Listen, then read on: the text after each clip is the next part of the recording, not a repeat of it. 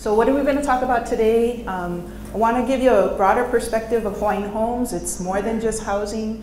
Give you a little bit of perspective if you're not familiar with development. Why does it take so long? Why do people stay on the list so long? And to talk about our funding, in particular the Nelson case and its significance to DHHL, and when when sufficient doesn't actually mean what it says in the dictionary as it relates to DHHL, and then the changes ahead. Next slide. So just by way of background, Hawaiian Homelands is not like any other state agency. Our program, the Hawaiian Homes Commission Act, was established in 1921. It's called the Hawaiian Homes Commission Act of 1920.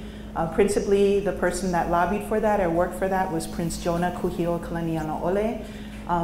What I want us to focus on specifically is the relationship of the federal government to the state government as it relates to the Hawaiian Homes Commission Act. So the first thing is, next slide, within our Admissions Act, which is the act that allowed for for the state of Hawaii to become a part of the state, in that Admissions Act, there is a specific requirement that as a compact or a contract with the United States relating to the management and disposition of the Hawaiian homelands, the Hawaiian Homes Commission Act 1920 as amended shall be adopted as a provision of the Constitution of said state, subject to amendment or repeal only with the consent of the United States and in no other manner.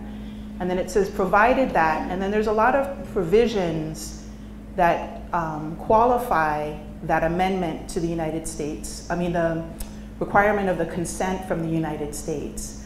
So the reason why this is significant is because there is a tie back to the federal government as it relates to the administration of this program. It's very unique in the history of state programs as well as in the federal context. That tie back to the federal government of that trust responsibility that was delegated from the federal government to the state government is really a foundation piece of our federal relationship with the United States. And the Hawaiian Homes Commission Act is kind of the granddaddy of all of the programs that came following related to this trust obligation. So this compact is really important. Next slide. Article 12, Section 2, which is within our state constitution, is where we as a state accept this responsibility. And what I want to point out is a lot of people are under the impression that that responsibility is just with Hawaiian Homes and the commission that heads up Hawaiian Homes. But when you actually look at the language, it says the state and its people do further agree and declare that the spirit of the Hawaiian Homes Commission Act, looking to the continuance of the Hawaiian Homes Project for the further rehabilitation of the Hawaiian race, shall be faithfully carried out. It's the state, collectively, all of us. So it's not just Hawaiian Homes. We have the day-to-day responsibility, and a lot of the decision-making is done by the commission, but that language encompasses both state legislators, DLNR, CWRM, all of the state actors, as well as the people as a whole. So we accepted this responsibility as a state upon our admission into the United States. Next slide. The other piece, which is going to become significant as we move along, is Article 12, Section 1, which has to do with the funding of DHHL. And we'll have contact information at the end if you want copies of this PowerPoint. So in any case, Article 12, Section 1 was amended in the 1978 Constitutional Convention to ensure that sufficient funding would be made available for the purposes under the Hawaiian Homes Commission Act. And this is just all foundation, so you have this in the back of your mind as we move forward. Those sufficient sums are to be made available for 4 purposes. The first is development of home, agricultural, farm, and ranch lots. The second is home, agricultural, aquacultural, farm, and ranch loans. The third is rehabilitation projects. So this is very expansive to include but not limited to educational, economic, political, social, and cultural processes by which the general welfare and conditions of Native Hawaiians are thereby advanced. Very broad. And then the last is the administration and operating budget of the Department of Hawaiian Homelands. 4 purposes: lots, loans, rehabilitation projects, administration and operating budget of the Department of Hawaiian Homelands. The language of Article 12, Section 1. So we're going to come back to this because it's important in terms of where we are with the funding of DHHL. Next slide. What I want to leave you with, if nothing else from this section, is that the Department of Interior has become, I mean, they've always been an important player as it relates to Hawaiian homes, but with the new federal rules, Part 47, which governs land exchanges, and Part 48, which deals with the amendments to the Hawaiian Homes Commission Act, the process is a lot more complicated as it relates to amending the Hawaiian Homes Commission Act or getting land exchanges changed. So it's really important, if you're a beneficiary, to get to know the Office of Native Hawaiian Relations staff. Stanton Enomoto and Lisa Oshiro, they may be actually here at the conference. I saw Stanton yesterday. Because when it comes to the rules, it's really about how DOI interprets the rules. Not DHHL, not any organization, not any state legislature, because these rules are actually Department of Interior's rules. So it's good to hear it directly from the horse's mouth, because how they interpret it may not be the same way we might interpret it or you might interpret it, okay? So I just leave that with you because at the end of the day, there's been a lot more complexity in any kind of amendment to the Hawaiian Homes Commission Act. Next slide. Moving forward, I want to talk about where our lands are because I know this is like, you may not think that this is a real thing, but we do have people on our list that are waiting for places like Aiea. And we don't have any land in Aiea or Mililani.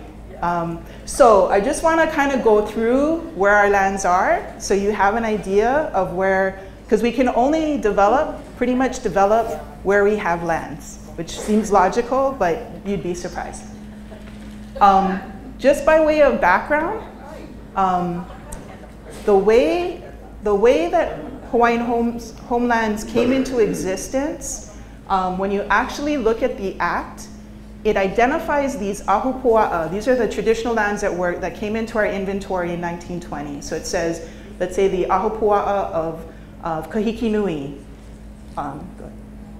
So it says there are lands that were available for Hawaiian homelands. There were certain tracts of public lands, minus the forest lands, minus the sugarcane lands, and minus lands that were already leased. So what was left available is what became Hawaiian homelands, okay? As most of you know, these lands were generally very remote, more difficult to develop, windy, hot, etc., the traditional lands. However, 100 years later, those windy and hot lands are very good for alternative energy development. So there are pluses and minuses to the lands that were set aside in the original inventory. Following up on that, in '95, we had a number of additional parcels that came into Hawaiian homelands as part of the settlement that DHHL reached with the state of Hawaii. So I'm gonna kind of go quickly through the inventory so you can kind of see where our lands actually are. Starting with Kauai, we have lands, and let me focus on the lands where we're gonna be having development moving forward. So we have lands in Moloa'a and Anahola and Kamalomalo'o. Our most residential developments are happening in Anahola. Waialua, Kapa'a is commercial. Waialua actually is very attractive to our waiting list. However, the infrastructure cost for us to open up that lands is pretty expansive. We've recently gotten funding from the legislature for Hanapepe, and Waimea, we actually are going to be opening up sooner than we expected because of the water agreement that the governor had mentioned that will allow for us to be able to open that land, in part due to investment into the infrastructure that's being made by KIUC. Next slide.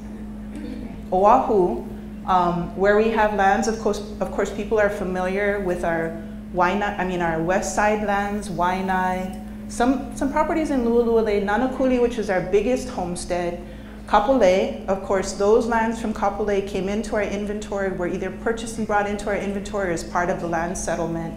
Kalailoa, which is our industrial holdings, Waiava, which is actually, we are in discussion with the city regarding those properties going to assist in the rail facility in exchange for properties that are near to Makana-Ali'i, if you're familiar with the shopping center. And so those land exchange discussions are going on. Shafter Flats, which is right off the freeway as you're heading towards the airport, one of our bigger income producing parcels. Kapolama, anybody eat at Young's Fish Market? Okay, that's actually on the homelands, the property under that. Moilili, which is actually the old Bolodrome site. We will be looking at redeveloping that parcel for rental housing. We're looking at mixed use, so for commercial properties to help subsidize the rentals. Waimanalo, it looks like it's a lot of acreage, 1,906 acres, but those are the cliffs, yeah. Avaiolimu, Kalavahine, Kevalo, Papakolea. People drive by, think it's one homestead, but it's actually three different homesteads. And then Haiku, which is, if you're driving over the H3, a lot of that acreage is actually Hawaiian homelands. We've started the process to look at what it'll take to bring that into homestead production. So looking at the environmental issues initially, and then Waiahole. Next slide. Molokai, these were where our program started. Ho'olehua, Kalamo'ula, Kapa'akea, Ualapu'e. For the first time in a long time, we've got resources for development in Ho'olehua. And then in the next year, we're going to be starting discussion about access and the Mo'omomi lands. And so that's up towards Kalaupapa. Lanai, we have 50 acres, a small homestead, and some commercial and some industrial properties that came into our inventory in the 90s. Maui. So Maui, we have Kahiki Nui, which is this big piece over here. Our only homestead that is what's called a Kuleana homestead program. Kula, where a lot of our development is happening up country. We have some of these properties that are near to Kihei, but they're a little bit more remote. Pulehu Nui, which is kind of in the neck, under development for a master plan along with DLNR. Honokowai, which is where we're looking to do subsistence ag on the west side. What's not on this map are our Leali'i properties that we got in the 90s, and I'm actually looking at doing the next phase, phase 1B. On the backside, Waiahu, Paukukalo, and Wailuku is this very small piece of property. So most of our homesteads there in Waiahu and Paukukalo.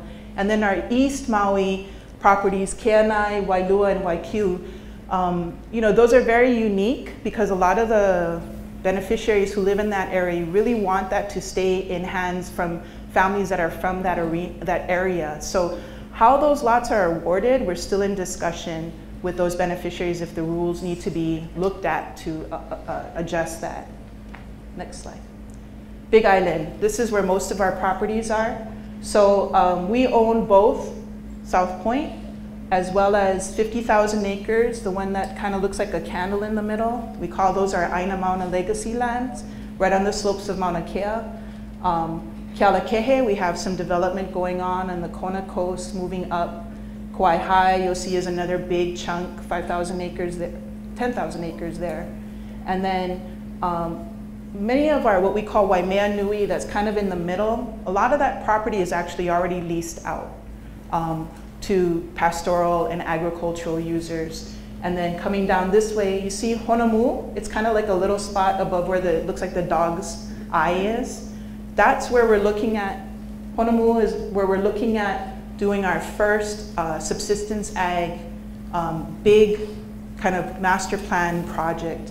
And then as you move down, you see the properties in Keaukaha and our most familiar are Panaeva and Keaukaha and Hilo, and then of course Maku'u, which is where we have a lot of our ag lots as well. So kind of, it's it's good to kind of know where our properties are, because even though I was joking in the beginning, if you're waiting for someplace that we don't have homelands, the homestead's not going to be coming anytime soon.